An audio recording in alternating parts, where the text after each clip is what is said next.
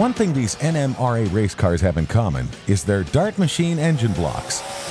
On this episode of Power TV, we take you back to Michigan for an inside view of Dart's popular small block Ford engine blocks. Dart's engine blocks are designed just for Ford racers and hardcore street enthusiasts. Behind me is our machine dedicated to the Ford iron and Ford aluminum blocks.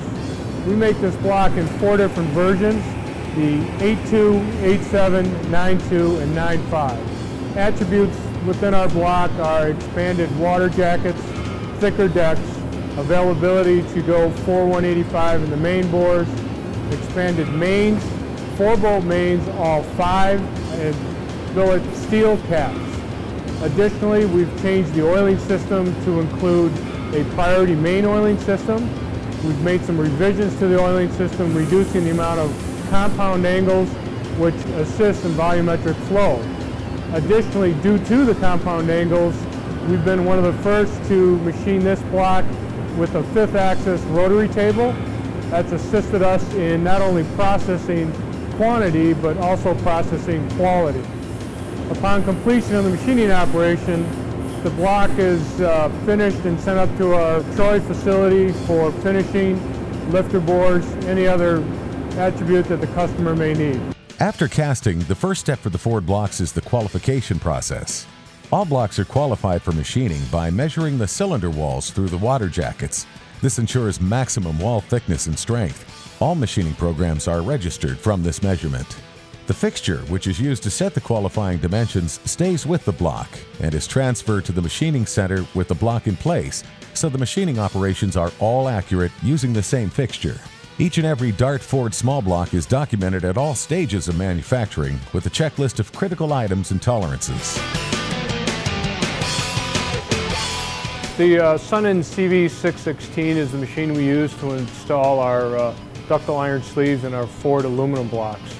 This process is similar to all of our blocks, whether they be cast or CNC billet. We dimensionally check each sleeve for size and allocate them to each bore so that we minimize any sort of installation defects. The block is honed. We hone each block within 5/10 so that we have a 0 to a half press that minimizes the amount of distortion in the block. We also consider our blocks to have a blind hole where we have minimized the hone over travel, which produces maximizing the length of the sleeve so that we have good piston support and minimizing the amount of material that we take out of the main so that we have maximum strength. Once the block is honed, we will take it out of the Sunnen hone and bring it over to our oven. We will heat the block from 280 to 300 degrees where the sleeves will be installed, clocked correctly, checked, and then set in place. Dart's attention to detail results in a high-performance racing and street engine block, which you can count on when the throttle is on the floor. Whether you're building a 302, a 351, a small engine, or a big one, if it's a small block Ford engine, Dart's got an engine block which fits you.